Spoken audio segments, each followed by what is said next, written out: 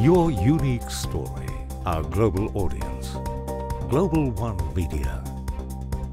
Welcome, everyone, to Global One Media's exclusive one-on-one interviews with company executives sharing insights into their unique journey. This is a platform to help our viewers make informed investment decisions.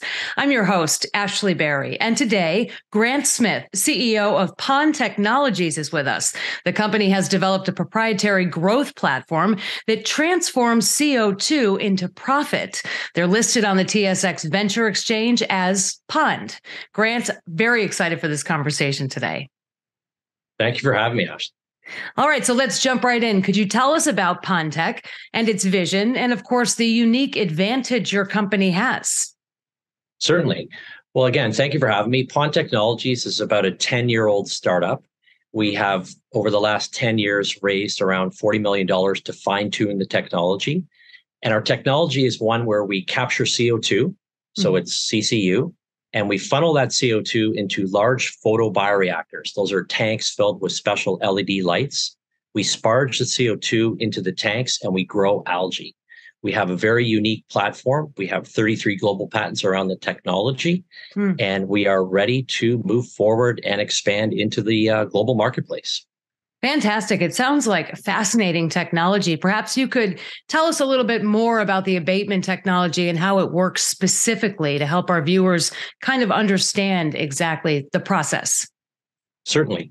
Well, we like to say we monetize a waste stream. So our technology is really that connects to an emitter.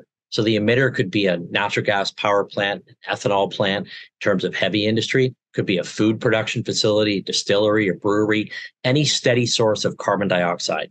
2 tons of CO2 grow 1 ton of algae. So we're really taking that carbon, we're releasing O2, so it's a photosynthetic growth model, and we grow that algae at scale. So we're really growing algae 24/7 as we're abating carbon dioxide 24/7.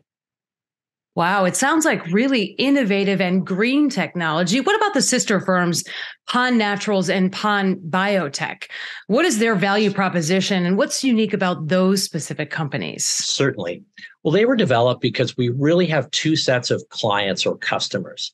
We have those that are out there that are looking to abate their carbon and really get a return on that investment rather than just putting it in the ground in terms of sequestration. We utilize that carbon so we can obtain gold standard carbon credits for our clients. And we created Pond Naturals as a potential offtake to actually sell that algae into the marketplace. And I'll back up. The company was first started, when it was first started, it was founded as Pond Biofuels. The market then was biofuels, fertilization, maybe some land and soil cleanup and water cleanup. In the last 5 years, the market in terms of algae awareness and the usefulness of algae has really increased. I'll give you some examples that you would know, like Beyond Meat. A lot of these companies that are out there making, vegan protein type products, they're looking for clean, green, sustainable protein. That's what Pond can produce. We currently have a number of customers within Pond Naturals where we're selling algae.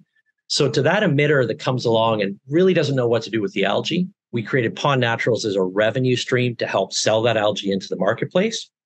The algae can be used for, as I mentioned, animal feed, human feed. We can take extracts from the algae that are components of the algae, like antioxidants, certain natural color pigments, and they're worth a lot of money. So that actually has a marketplace value now that we feel will really help pay back the plant. So in addition to the value of the carbon credits, the algae has a return on investment because we're now selling that algae into the market, again, for animal feed, human feed, extracts, and the like. The Pond Biotech division really fell in our lap. We had signed a deal with a major Fortune 500 company, and they were concerned about COVID. They gave us a protein that was modified in algae, but no one that they knew of, universities and people in the industry, no one could grow it at scale. We were the first company to grow it at scale, and boy, did we grow it. So it ended up in a diagnostic test kit. So we grew pond-grown antigens that are on a plate. You prick your finger, and it'll test for immunity, or it'll test if you have COVID.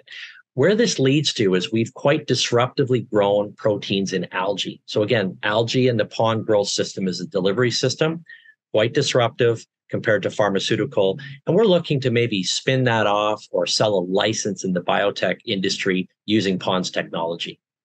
Really fascinating. So you say 10 years. So where did this idea come from? Because it seems like not only you have one, the one proprietary technology, but then there are other sort of spin-offs. And I have to think, with your mission that millennials, Gen Z audience really would be very interested in what you're doing. How can you maybe give them a little more information about why it's important to invest now?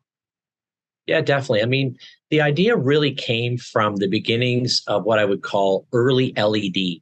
The technology was developed by our founder with the U.S. aerospace industry to emit super bright lights onto the windscreen of a fighter jet. So a pilot could read the lights, even looking to the sun, you needed super bright lights on the windscreen.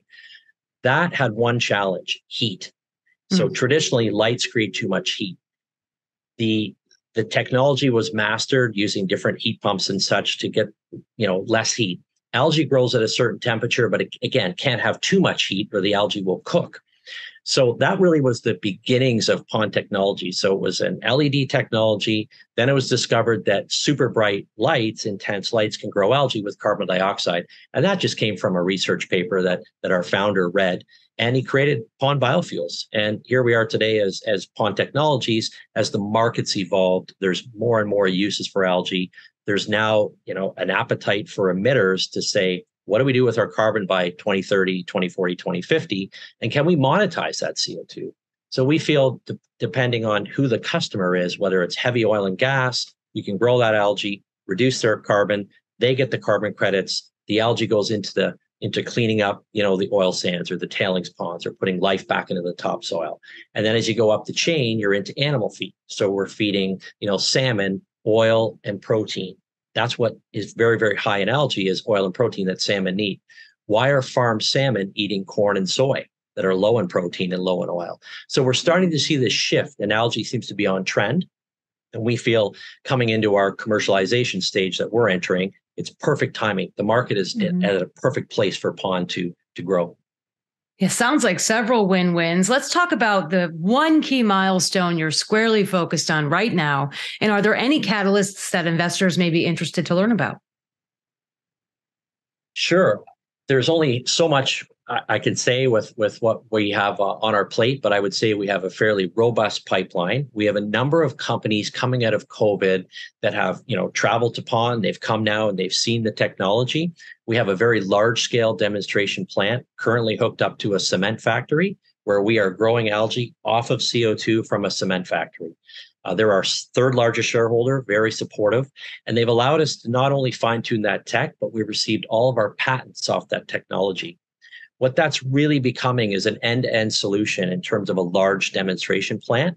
A lot of customers are now coming. They're coming to, visit the plant, tour the facility, and then they can see it in action, and then they can visualize at their facility. So if we took our CO2, installed 20 of these tanks, we could abate, 10,000 tons of CO2, grow 5,000 tons of algae, and that might represent $5 million a year in algae sales for that plant to help pay back their investment.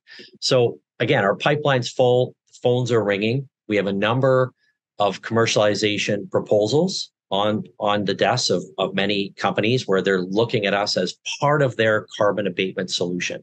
So again, I wouldn't say we can abate millions of tons of CO2 on a cement factory, but could we take 10, 15, 20% along with the other advancements that they as a company are doing? We're part of that whole carbon abatement solution. And again, monetizing that waste stream that they currently have a challenge in dealing with. Very interesting. Sounds like some incredible innovations underway. Grant Smith, CEO of Pond Technologies, thank you for your time and for sharing your exciting story. And we, of course, look forward to sharing more from Pond Technologies with our audience. Thank you.